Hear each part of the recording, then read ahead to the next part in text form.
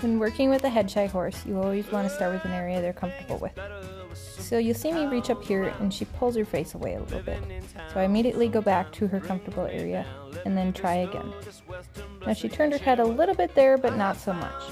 So I go back to her comfortable area, stay there for a little bit, and then I try again. And this time, she's not so bad, lifts her head up a little bit, but she didn't turn her head away from me. So each time I do this, I would like to retreat before she does. So you notice there I just did it very quickly.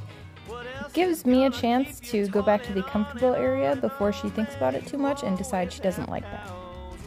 So you can see here I actually moved that area of comfort up to her neck. Now that she's comfortable on her cheek, I work down towards her nose. You can see she wasn't quite sure about that as she raised her head. Every day I'm going to repeat this until she's comfortable with me touching her face, starting at her comfortable areas and slowly making my way towards her nose.